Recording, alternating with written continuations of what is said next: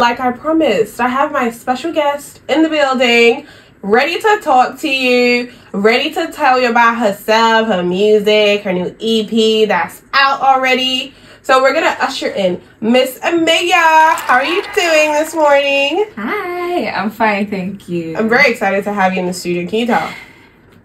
Yes. First of all, I want to just make sure I'm pronouncing your name right. Yes, you are. So it's Amaeya. Amaeya. Have you ever heard anyone butcher your name? Oh my god, different type of. What's Amaeya, the wildest one? Amaeya, there's Amaeya, there's Amaeya.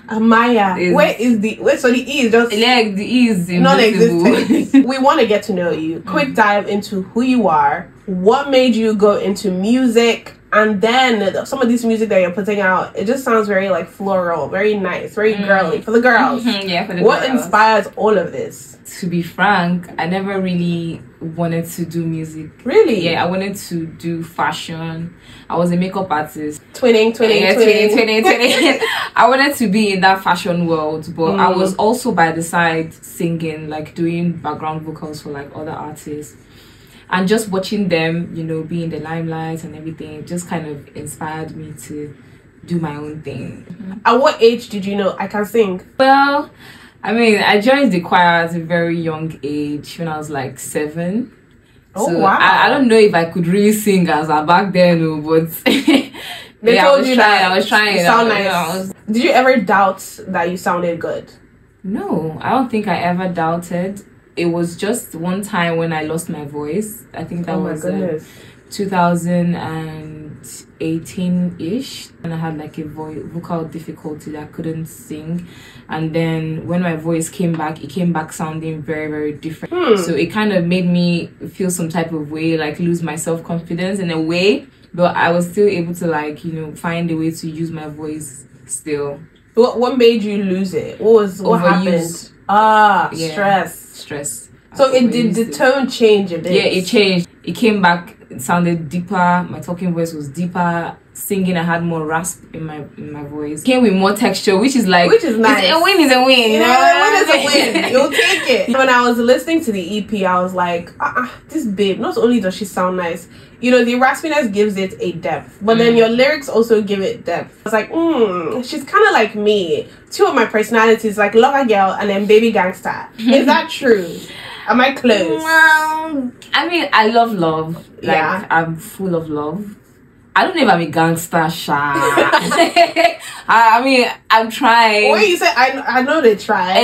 It's like, you know, I'm just trying to, you know, be vocal, you know. I'm doing my best. I'm trying to let you know, you know. But I wouldn't really say I'm like baby gangster, but just like trying to be vocal about like how I feel.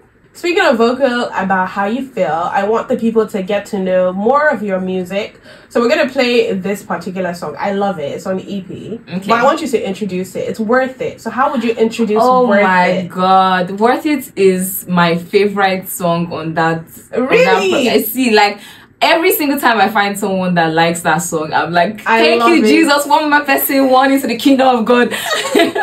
I'm always so excited because that song is so personal to me. I started the production of the song. Really? Yeah, before my producer, PD, finished it. So it's like, I already knew what the song was going to sound like even before I had finished it. I knew how I wanted to write it. I knew how I wanted it to sound. I knew I wanted the beat and everything to sound like raw. You listen very well, like you hear my voice in the beats. Like I use my voice. Oh wow, I didn't even realize that. Yeah, so it's like a full like creative song for me, and the lyrics is quite personal too. So we're gonna listen to it. Here is Worth It by Amaeya.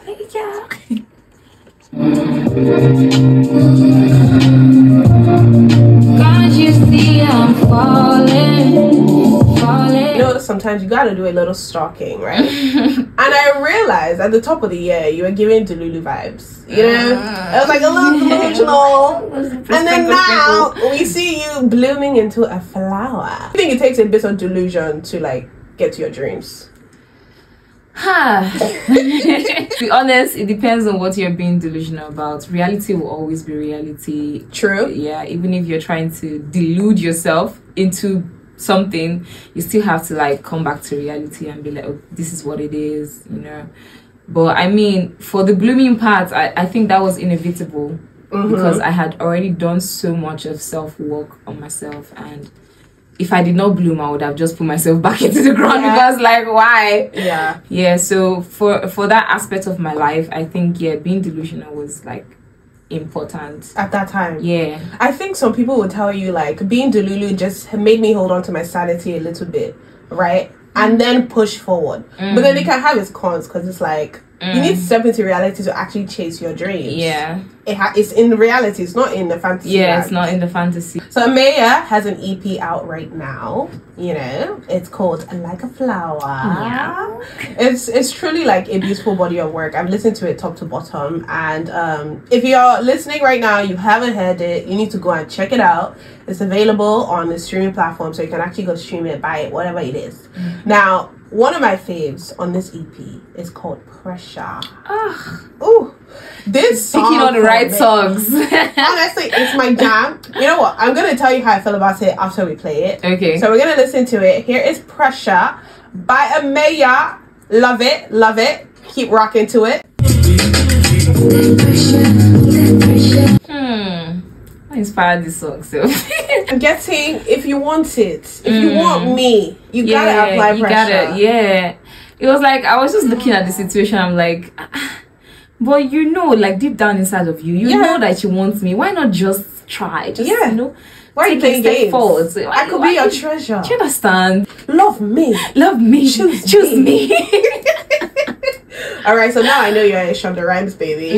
Moving on into this song, when I heard it, I was like, this baby is giving me like UK R&B girly. Is this Georgia Smith? And I was like, no. Is this Mahalia? I was like, no. And then I found out you were a Niger babe. I could have sworn, I was like, no, she's not Nigerian. She's British. She's British R&B. She has elements of like house, EDM, and then she has Afrobeat in it. Then I found out who you were. I was like, this baby's Nigerian. You scammed me. Very, very Nigerian. You scammed me. And then I scrolled on your TikTok and I said, I was going to ask you this question. Akara. Really? Really, Akara? Why are you laughing? Why are you if you don't know what I'm talking about, if you follow Amaeya on TikTok, she posted this rant where she was like, she's going to sell Akara if this thing is not working. I'm telling you. At this point, I think I'll just start frying Akara. There's this really nice spot in front of my parents' house. I feel like if I set up an Akara stand there, I can sell like 50k every day. I can do every evening.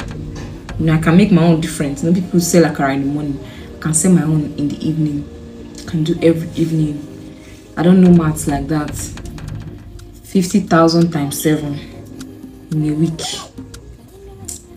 I think I'm onto something here, because like I give you my best.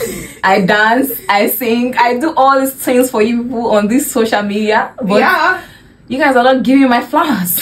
No, but you know, that's why we're here. We're gonna give you your flowers. We love your music. I think it's stellar, which is one of the reasons why I was like, I need to have you on here, because people need to listen to this music. It's quality music. My first experience with you was the song Too Much. So for you, what was that song like? It was a fun process. I made that song with Mr. Soul. Shout out to him. Shout out Mr. Soul. Yeah, I was at the studio. We're supposed to work, but for some reason there was no inspiration, so we're just downstairs gisting, and then I think I said something like, is it too much to ask? And he was like, you know what, hold that thing in your mouth, let's go upstairs to the studio. That was how we just made the entire song that Is moment. it too much? What do you want to say to the people that are listening right now that don't know Amaeya or are following already? Okay, I mean, first of all, I like to appreciate everyone for listening to my music and for riding Big with purr. me.